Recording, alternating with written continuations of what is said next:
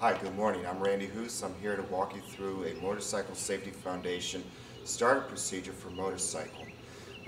We have here is a 1984 Honda Goldwing, and the procedure is a FINEC procedure. And I'm sure if you've not heard this before, it'd be very interesting for you to understand what you do to start the motorcycle.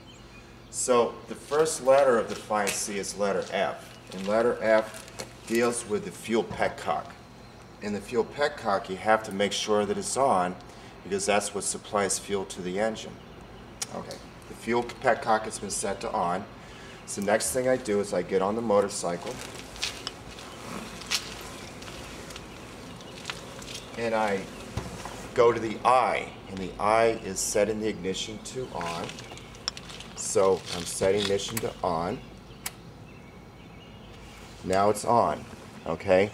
The next letter is N, and N is to make sure that the bike is in neutral. So there's a neutral light here. It should be green, so we make sure that the bike is set to neutral. Okay? Bike is in neutral. Now we go to E. E is setting the engine cutoff switch to on.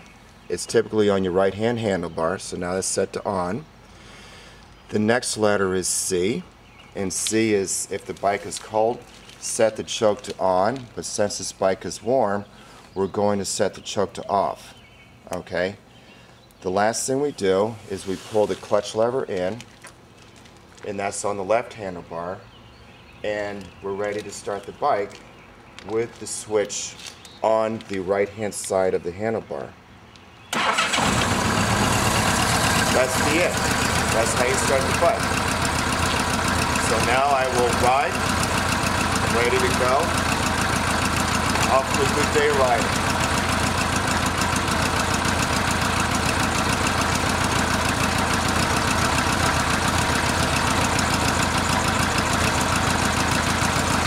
Remember, good gloves, good helmet, full riding gear,